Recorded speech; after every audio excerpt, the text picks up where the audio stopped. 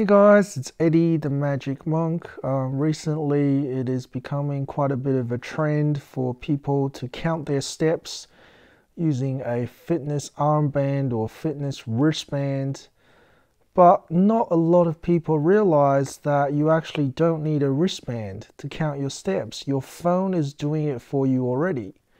So I've just got an iPhone 6S Plus, as you guys would probably already know, and to count your steps with your phone, all you got to do is leave your phone in your pocket.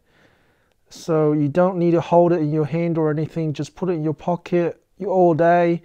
And this app here called Health, if you open that up, okay, it's already counting your steps. So you probably don't even realize it, but for example, you just click on a day. So let's go into today, and you can see that I have took 6,458 steps today. And if you go to any day before today, it's already counted how many steps I'm doing. Just by leaving my phone in my pocket, it tells you all this information. So yeah, that's how easy it is to count your steps. You don't need a special wristband. Thanks for watching, guys. See you next time.